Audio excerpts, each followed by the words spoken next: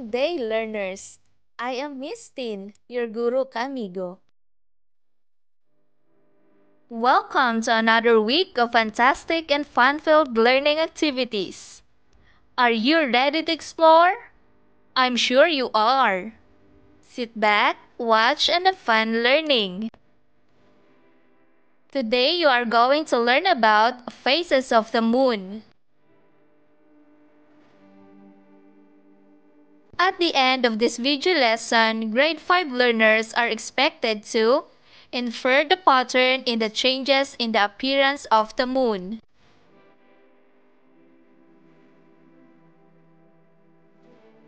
You have learned in the previous lesson that weather disturbances refer to any disruption of the atmosphere's stable condition which can manifest through the formation of low-pressure area or different prevailing winds like monsoon and the intertropical convergence zone.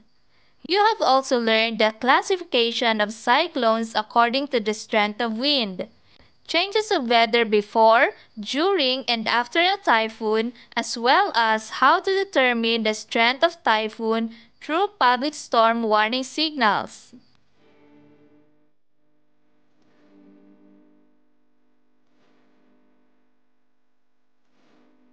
Grade 5 learners, do you know that there is another factor that affects the weather? The moon affects the weather in a way that when it is high in the sky, it creates bulges in the planet's atmosphere that makes changes in the amount of rainfall. The moon is the only natural satellite of the Earth. A satellite is an object that revolves around a larger object. The moon does not produce its own light. It only reflects the light coming from the sun. Since the moon is revolving around the Earth, the amount of light it reflects from the sun varies as it changes its position.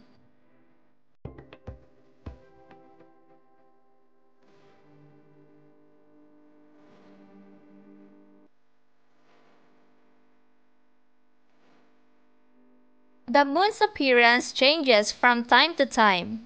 It is because the lighted portion on the moon changes as it moves around the Earth. The obvious change in the appearance of the moon is known as the phases of the moon.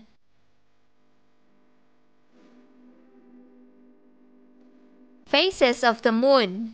The moon has 8 phases, 4 primary phases and 4 intermediate phases.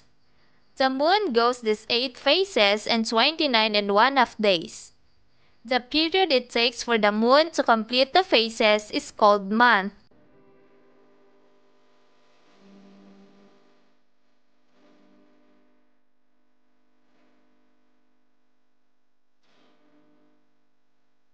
New moon. This occurs when the moon is between the sun and the earth.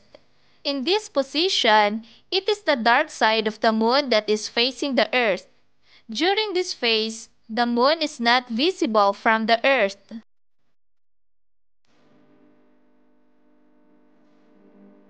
Waxing crescent. After a new moon, when the moon seems to be growing, it is undergoing a waxing phase.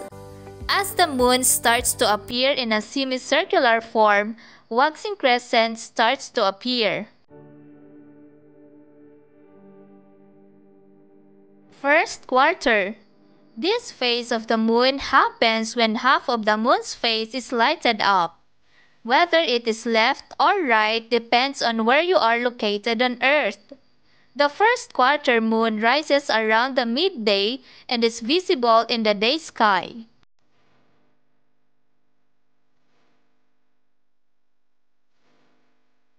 Waxing gibbous. When the moon is between quarter moon and the full moon, the moon is called gibbous.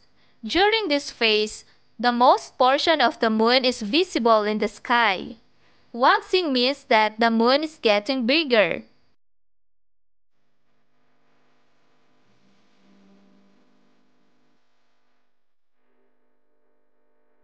Full moon. A week after the first quarter moon, you can see the whole lighted side of the moon. This phase is called full moon. A full moon appears as the entire circle in the night sky.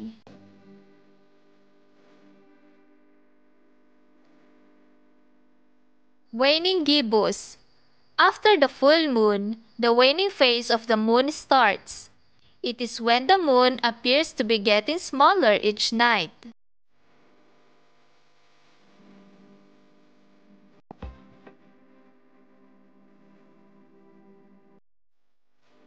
Last quarter.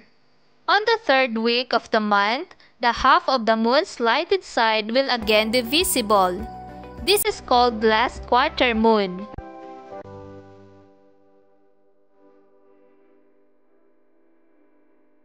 Waning Crescent. Crescent means less than half of the moon is lighted.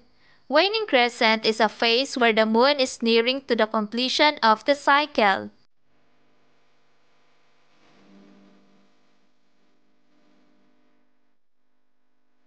Beliefs and practices associated with the moon. Phases of the moon are often associated with superstitious beliefs. During the ancient times, people believed that the moon has a big influence in their lives. They used the moon as guide. The moon tells when to plant and when to harvest.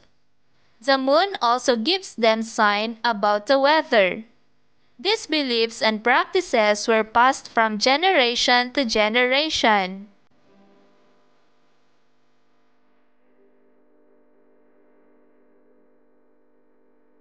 In modern times, some of these beliefs and practices are still part of the lives of some people.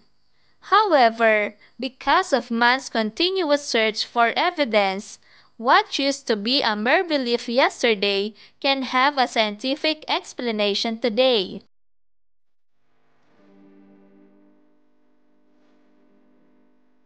Moon and planting. Many farmers believe that planting, when the moon is in a specific phase, may bring good harvests. It is because the growth rate of plants can be affected by them. The different phases of the moon influence the groundwater beneath the earth and affect the movement of fluids within plants.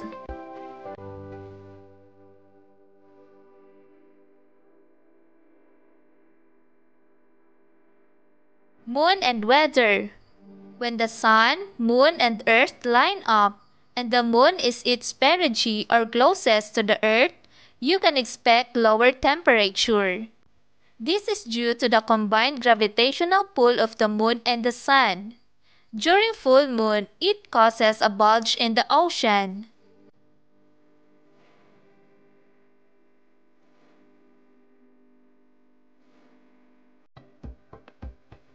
Learning Task 1. Prepare the materials listed below.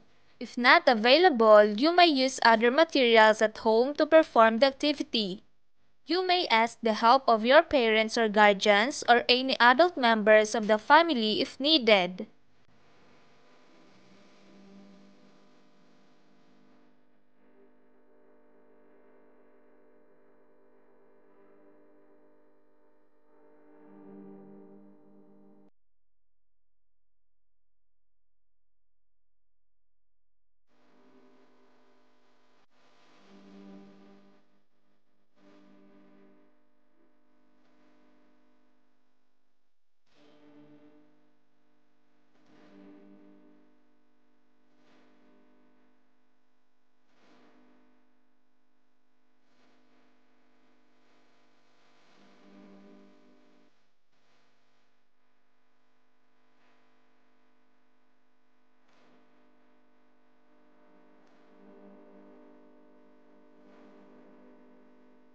Prepare the materials listed below.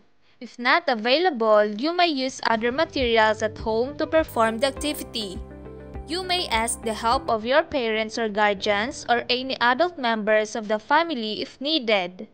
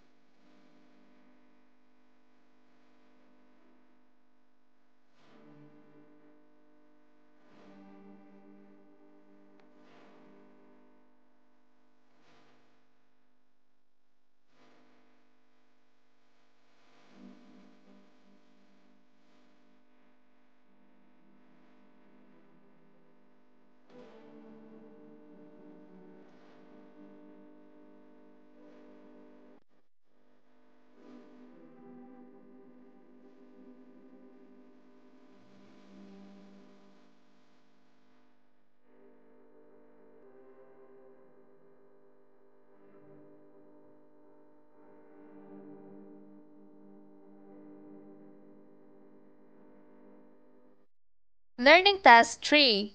On a separate sheet of paper, explain how the phases of the moon relate to the length of the month. Consider the rubric below in doing the task.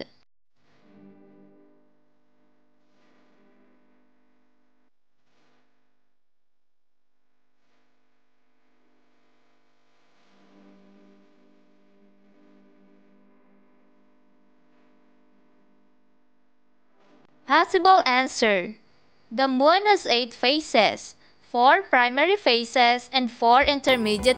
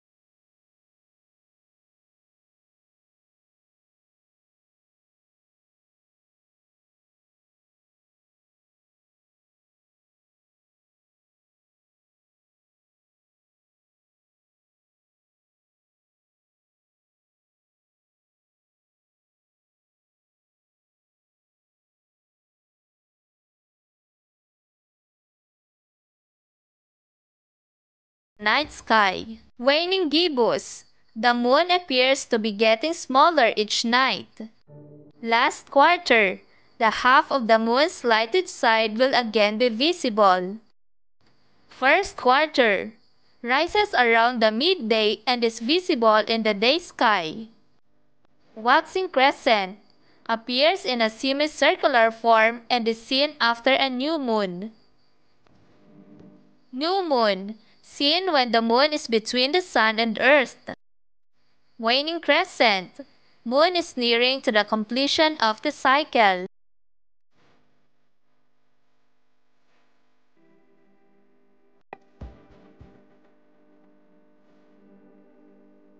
Grade 5 learners, remember this.